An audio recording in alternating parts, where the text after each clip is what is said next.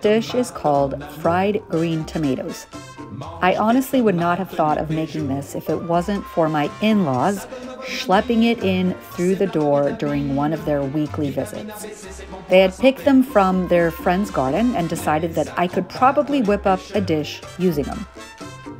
Well, I looked up their history, and here's the thing. Fried green tomatoes aren't from the American South at all. Yes, and that's contrary to popular belief.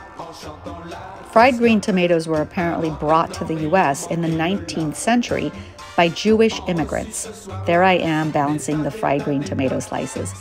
And they later appeared in Northeastern and Midwestern cookbooks.